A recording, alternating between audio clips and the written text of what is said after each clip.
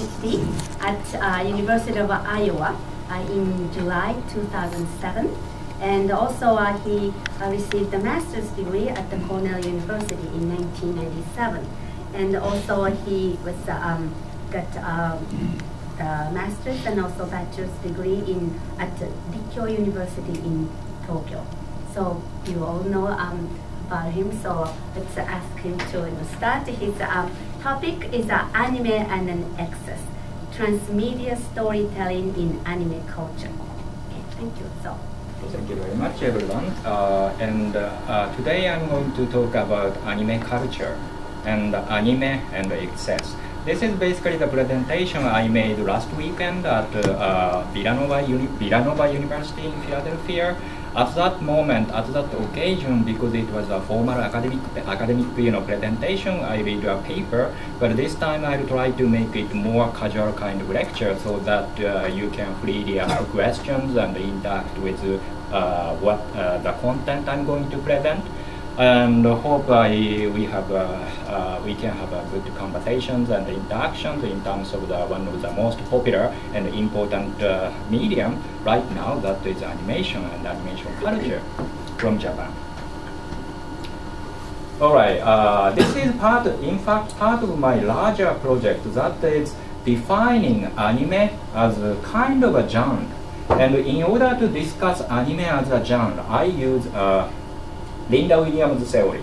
Linda Williams is, as you may know, one of the most famous scholars on pornography and horror, and basically, feminist scholar, focusing on the genre which was not considered to be, the object of academic study.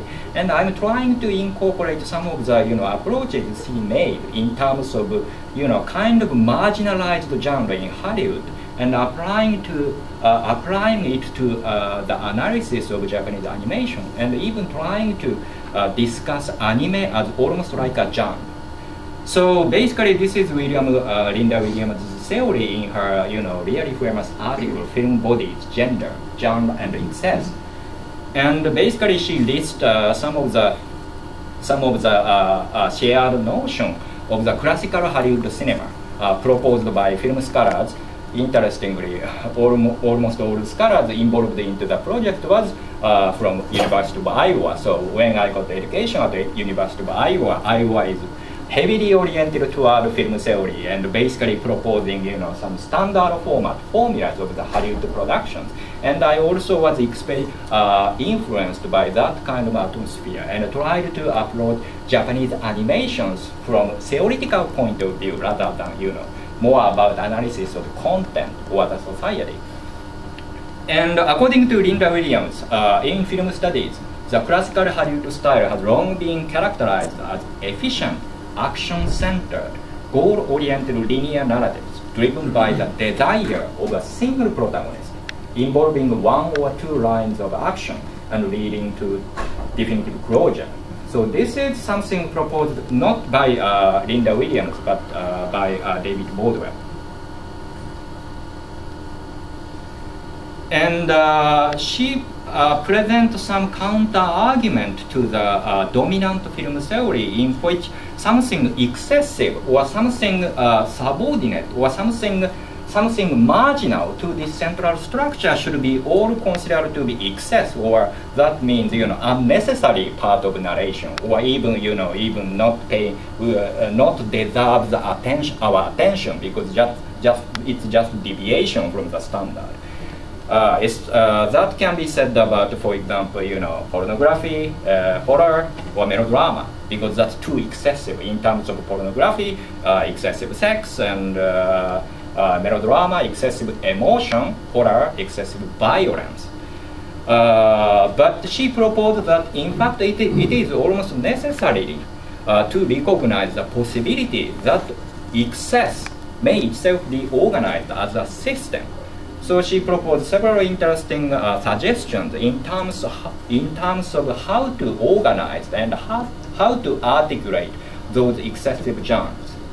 And this is, by the way, her theorization, anatomy, really interesting argument that bodily excess and expected audience and other point I'm not going to cover all the issues, but I'm going back to because especially for today's presentations, I would like to focus on narration, narrative, or the story. So I'll particularly come back to the issue of temporality of fantasy. This just similar briefly summarize her argument that she's talking about the manipulation of audience expectation, and the moment actually that expectation is fulfilled in the film. In terms of melodrama, it's always too late. So because too late, we have to cry because we are helpless in terms of the actual moment of the fulfillment of the desire. In case of horror film, it's too early. So too earliness of horror films create suspense and fun and shocking. And in terms of pornography, it's just on time, or it should be just on time. I mean, I don't go into the details, but anyway. If we think, if we turn our attention to some of the argument or surrounding context of animation, there are many reasons that we can talk anime as kind of an excessive genre. For example, those two programs are one of the most popular programs in the United States in the early stage of implementation or appreciation of Japanese animations. And when I first came to the United States, those animations are put into the almost like next to Playboy girls or bikini section. So it's almost like pornographic. It's more like marginalized genre with pornographic and violence and some alternative desire, alternative fantasies. So one is Wicked City and the other is Ninja Scroll.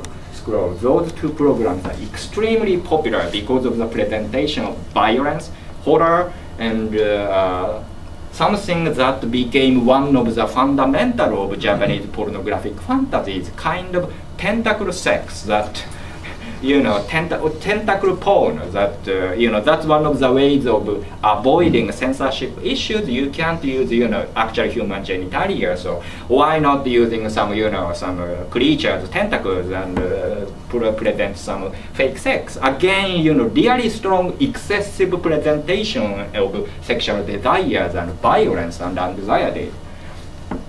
And in fact,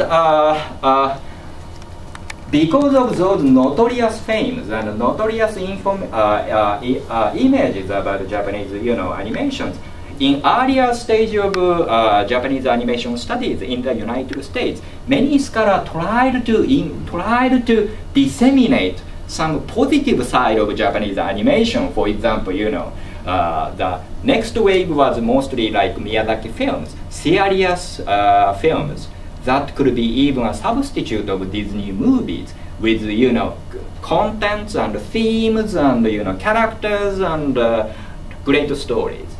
So it's kind of true that Japanese animation is not a genre, because there are so many subgenres within Japanese animation. So you shouldn't talk, or you shouldn't just restrict Japanese animation to violent sex kind of strange fantasies.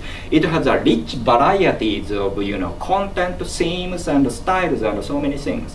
So in one of the pioneering works of Japanese animation studies, written by Susan Napier, she basically says Japanese animation is not a genre. It's Japanese animation as a whole, and should be appreciated as a Japanese animation as a whole.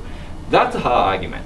But I would challenge her theory that in fact there is, or at least we should notice that there is excessive excess within Japanese animation itself.